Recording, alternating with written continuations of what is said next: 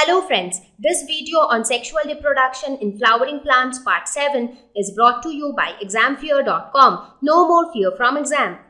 Let us now understand the female reproductive organ of the plant because we already saw how male gametes are produced. So now it's time to see how the female gametes are produced and where are they produced. So here we will talk about the male reproductive organ, which is the carpel or pistil. Both are the same.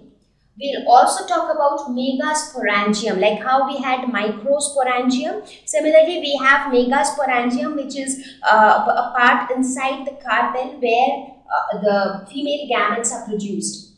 We will also talk about the embryo sac, which is the female gametophyte. Like how pollen grains were the male gametophyte, similarly embryo sac are the female gametophytes. So we are going to talk about these three specifically in more detail. So let us first understand the structure of carpel. As I said, carpel and pistil, they both mean the same. So which structure is carpel? This entire structure, the central one is carpel. So this is how the carpel looks like. So the carpel again is broadly divided into three parts. That is this upper portion, which is a little bit swollen. So this portion is called stigma. This tube-like structure is called style, and this swollen bottom portion is called ovary. So stigma, style and ovary are the three major regions of the carpel. So let us quickly see what do each of them do. So let us start with ovary. So ovary is the swollen portion at the base. So it is the basal enclosed part of carpel. So if you see, it is completely enclosed. Right, this portion. So this is ovary and it is all enclosed. It is like, you can think of this carpel like a bottle with a swollen bottom. So the ovarian cavity is also called as locule. So this entire cavity inside, the entire space inside the swollen structure, that is the ovarian cavity, or it is also called as locule. Now inside the ovary is present the ovule.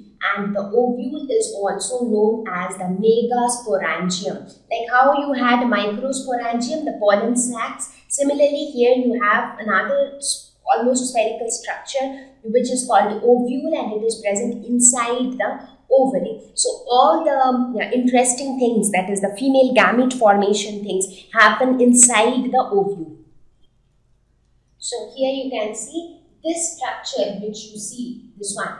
This entire structure, that is the ovule. So this ovule is present inside the ovary. You can see the green borderline. So that entire structure is in the inside part. It is all ovule or megasporangium. Ovules are attached to the cushion-like structure called placenta. Now there is a tissue which connects the ovule to the ovary, and that tissue is known as placenta. So placenta is very, very important. Now we had discussed about the placentation, the different types of placentation in our previous class, where we talked about the XII placentation, parietal, basal, free central. So they are where the different types of placentation. So just to give a quick recap, the example of the pea. So when you look at a pea, how does it look like? You see the small, it is somewhat like this. A pea looks somewhat like this. The seeds are present attached to the ovary, right? So this is attached to a tissue called placenta. So that is basically placenta.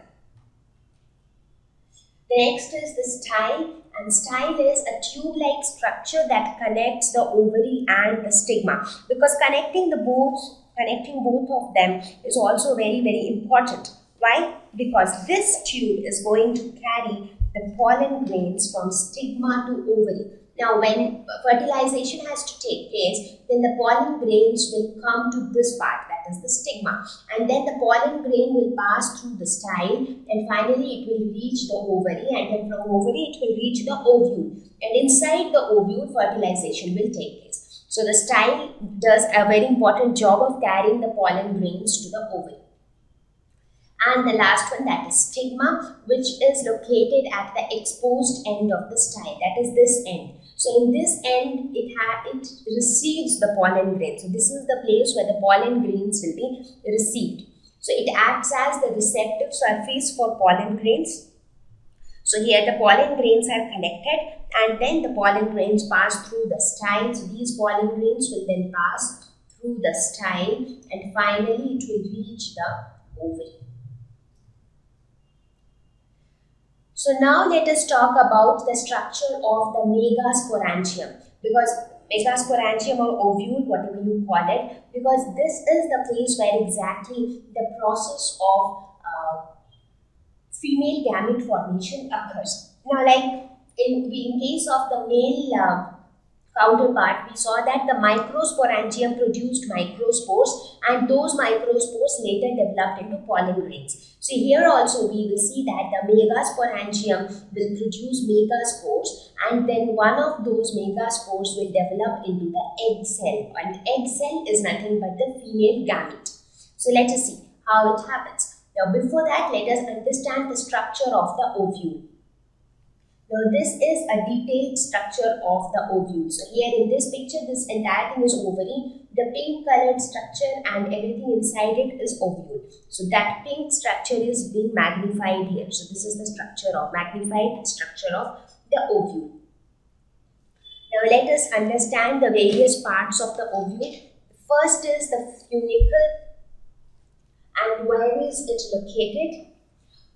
We will see that. So funicle is this portion. So this portion which attaches it to the ovary. So this is the funicle.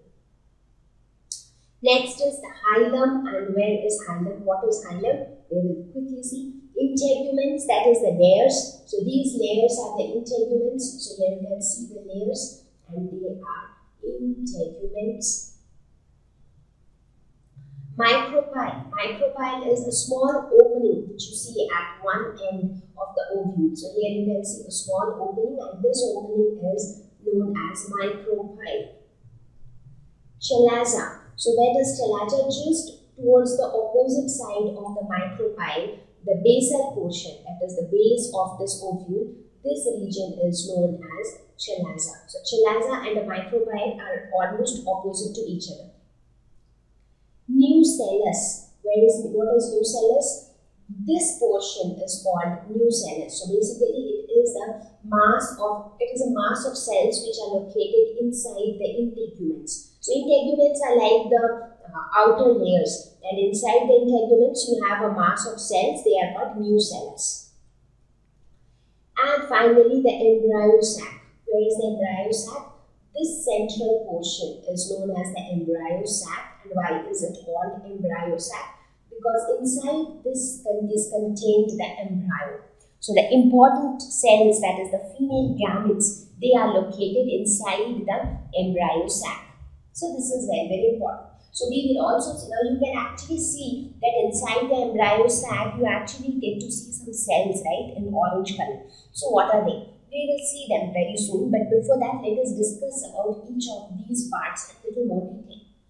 So funicle, what is it? It is the stalk that attached ovule to placenta. As I said, the ovule remains connected to the placenta, right? So what connects it to the placenta? There is a tube-like structure or a stalk-like structure, and this stalk-like structure is the funicle.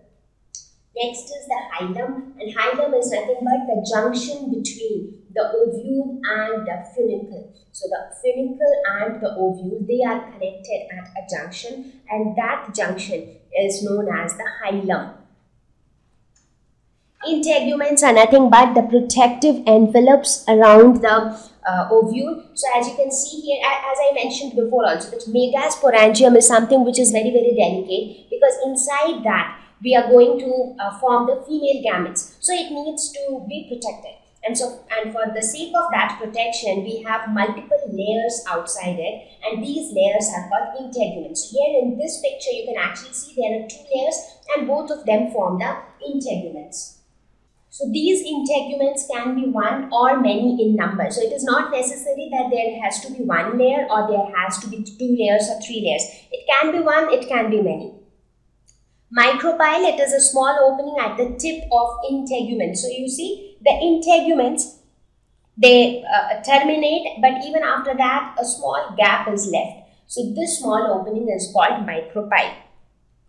Chalaza is the basal part of ovule. So it is like, see, the shape of the ovule is somewhat like this. So this part, the tip, is the micropyle, and the other side, which is like the base, that is the chalaza. So sometimes in some books you will have the figure like this. So in that case, this is be your micropyle and this will be your chalaza. Nucellus are the mass of cells which are enclosed within the integuments, as I mentioned here. So here you have those cells. They are useful in food storage. So they store food. Why the food is required? Because when the fertilization takes place inside the embryo sac, so a zygote will be formed right after fertilization. So they would need some energy. They would need food for all the activities, and this food will be provided by the cells of the nucellus. Embryo sac, it is the female gametophyte, as I said, and it is located in nucellus. So if you see, it is located in the nucellus. So this is all nucellus, and inside the nucellus is the embryo sac. So now let us quickly compare the ovule structure of an angiosperm with that of a gymnosperm, because there are quite a few things which are different in angiosperms and they are different in gymnosperms. However, in this lesson, we are most of the time we are discussing about the angiosperms, but the basic concept will remain the same. It is just that in some of the structures there will be some differences. So one such example is the ovule. So let us quickly have a look. So in angiosperm ovule, the ovules are located in the ovary, but in gymnosperm there is no ovary. So you don't have an ovary at all. So the ovules are like, it's like in free. It is not covered by anything. So you can look at the diagram here. So this is the angiosperm ovule, where you have, this is the ovule. This internal thing is the ovule. Outside that you have the ovary. But here there is no ovary at all. So in angiosperm, the ovules develop into seeds inside the fruit after fertilization. In gymnosperm, ovules develop into naked seeds after fertilization. So that is one difference, because since the ovary is not there, after fertilization, the ovary itself turns into a fruit. Now, in case of gymnosperm, since the ovaries are not there, so obviously there will be no fruit. So what will happen after fertilization? The ovules will turn into seeds, but they will be naked seeds. They will not be covered by anything. In angiosperm, double fertilization takes place, whereas in gymnosperm, simple fertilization. What is double fertilization? Now, as we go ahead, we will see in the fertilization process that two fusion takes place inside the embryo sac of the angiosperm. So what are the two fertilization? Because there are two male gametes, and we will see that there are two female gametes as well. One is the XII and the other one is the polar nuclei. Now we will talk about that a little later as we go ahead. So two fusion take place, but in case of gymnosperm, there is just one fusion which takes place. Since one fusion takes place, that is why it is called simple fertilization, whereas in angiosperm it is called double fertilization. So these are some of the differences between the angiosperm and gymnosperm ovule. Thank you. Please visit www.examfear.com to watch more videos, attempt free online test, get free study material, find tutors and mentors.